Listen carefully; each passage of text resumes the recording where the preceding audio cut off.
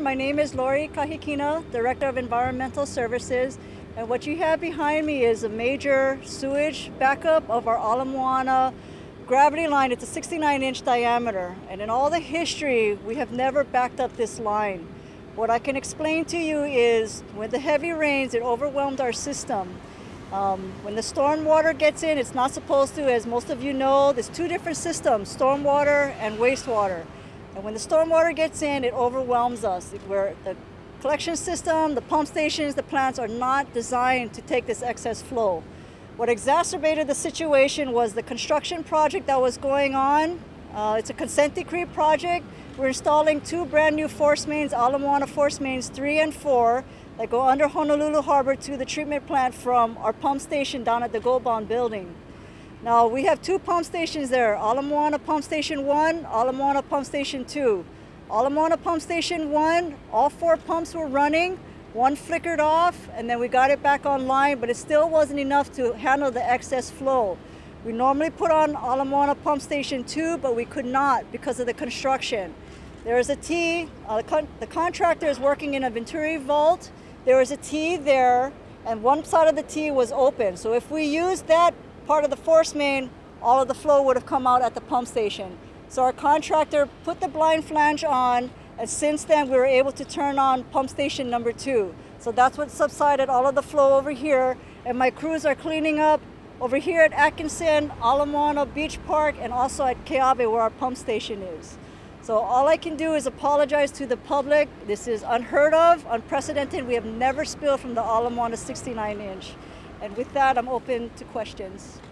Lori, what's your best estimate on the amount of sewage over? We still need to calculate that, but we think we're well over 500,000 gallons. And are we over the crisis? Yes, we are. So the flow has stopped coming out of the manholes. My crews are cleaning up right now. We have a lot of work more to do to clean and disinfect, but we are prepared. If the rain comes again, that blind flange is installed, so we should not have another spill. The excess rain coming in, of course, all the leaves and debris clogged the storm drains, so the excess water flooded all over the place. But there was also witnesses of people popping manhole covers. It is illegal to pop manhole covers to drain the stormwater into the sewer system. If we find people doing that, it is a $32,000 fine for each incident. So that exacerbated the system too, with all the stormwater coming in. Why would someone do that? To drain the area. So let's say your home is ponding in your yard, and you have a storm drain right outside. You know, natural is, I don't want my house to flood with rainwater, so I'm going to pop that manhole. I don't think people realize there's two systems, stormwater and sewage. When you pop that sewage manhole, you're going into the sewage system and it overwhelms it. We have decided to close down Ala Moana Park as well as Magic Island today until further notice. We'll wait until ENV cleans it up, has a complete cleanup, and then gives us the go-ahead, and we'll open it up again. The Department of Health is going to require us, every time there's a major spill that goes into the waterways, we do have to sample. So we already, ENV staff is posting signs over here. The lifeguards, bless them, have started already closing down the beaches on the Waikīkī side, putting up signs. Let me clarify closing of the beaches. All we can do is warn. We do not have the enforcement to actually stop someone from going in the water, but we're asking the public, please use your common sense, whether it's sewage, brown water from the storm drains, it's not clean, now's not the time to go swimming into the beaches.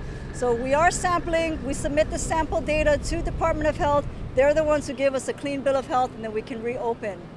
We want to make it clear that everybody knows that this can be dangerous. There is risk of infection. So please stay out of the water at least for the next couple of days or until we get the okay to go in. Don't take the risk. We don't know right now what is in the water. You could get a serious infection, get extremely sick, or even worse. So please, at this time, listen to the lifeguards. So there's a 24-hour turnaround time. Once we take the sample submitted to Department of Health, they're going to be the ones to see if the numbers are low enough, and then if not, we have to take another set of samples. So I'm assuming at least a couple of days before we can safely go back in.